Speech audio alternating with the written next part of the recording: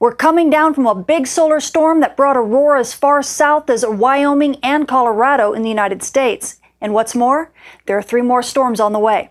How will this affect you? Those stories and more in the news this week. This forecast sponsored in part by Eric Johansson.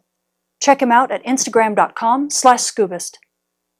Space weather this week has gotten crazy busy, and it's all thanks to regions 2740 and 2741. As we switch to our front side sun, you can see them both here, and they've been doing exactly what we expected them to, firing solar storm after solar storm. Wham, bam, wham, bam. It's almost been ceaseless. We've already gotten hit by several of these solar storms that have brought an aurora clear down to mid-latitudes and gave us a G3 level storm. And guess what? We've got 2, possibly 3 more on the way that are Earth directed, that are expected to hit us around the 15th and the 16th. So this is fantastic for solar minimum because we don't usually get stuff like this. Of course, now as we switch to our backside sun, well, the picture's a little bit more like what we'd expect. You can see the kind of the remnant of those regions leaving stereo's west limb view there, and then behind it, what do you see?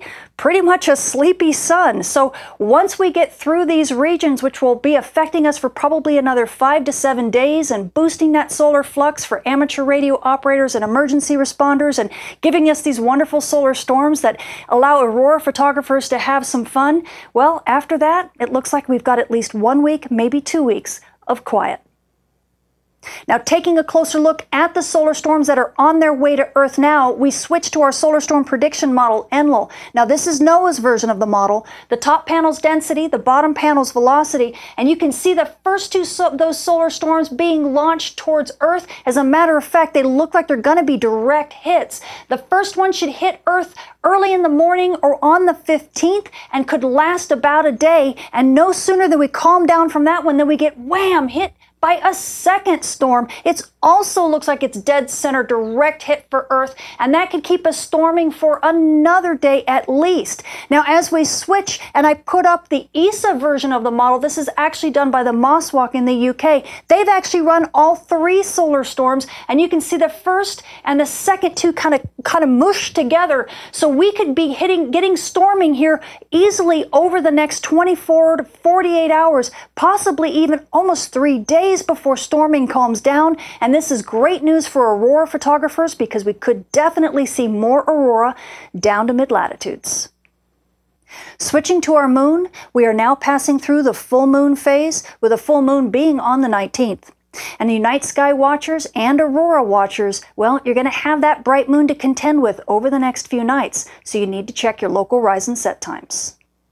Switching to our solar storm conditions and aurora possibilities over the coming week, we are anticipating the hit from the 2, possibly 3 solar storms that are on their way to Earth now. At high latitudes, NOAA's expecting major storm conditions. In fact, up to about a 75% chance of a major storm. And these conditions will continue easily through the 17th and possibly the 18th before things begin to finally calm down.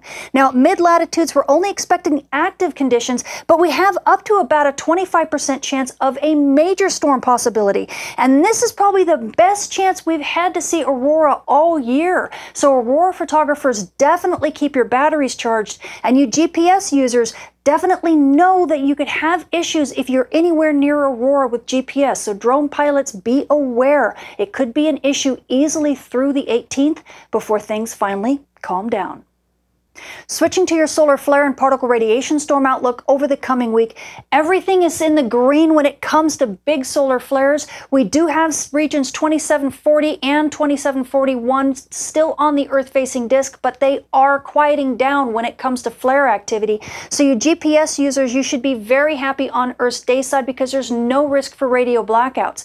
The nice thing, though, is that these regions are still boosting the solar flux. We're still in the mid-70s, and that means marginal radio propagation on Earth's day side, and that should keep amateur radio and emergency responders quite happy. And these conditions will continue easily over the next week before these regions begin to rotate out of view. Now, also because we are at solar minimum, we are getting a higher cosmic ray flux than we normally would have.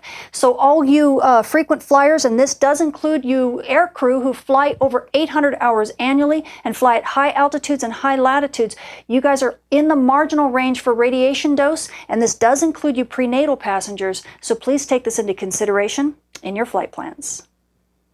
So the space weather this week has gotten crazy busy. We've already seen a G3 level solar storm over the past few days, and we have 3 more solar storms that are incoming, if you can believe that. So aurora photographers, this could be the best chance all year to catch aurora. As a matter of fact, during the solar minimum sun, I'm not sure when we're going to get another chance to see it quite this good. So be sure to keep your batteries charged. Now, amateur radio operators and emergency responders, well, these regions 2740 and 2741 sure have brightened your day. The solar flux continues to stay in the marginal range for radio propagation on Earth's day side, and you will continue to enjoy these conditions over the next probably week or so before things begin to fall back off the map. Also on Earth's night side, make sure you catch the auroral propagation, because we're going to have so much aurora, I think, over the next few days from these solar storms. So enjoy. Now, as far as you GPS users are concerned, well, on Earth's day side, reception should look pretty good for you guys. There shouldn't be any issues there. The issue comes on the night side with these solar storms. So make sure you stay away from aurora and you stay away from dawn and dusk, because those could be where your reception issues become a problem. I'm Tamitha Scove. Thank you for watching.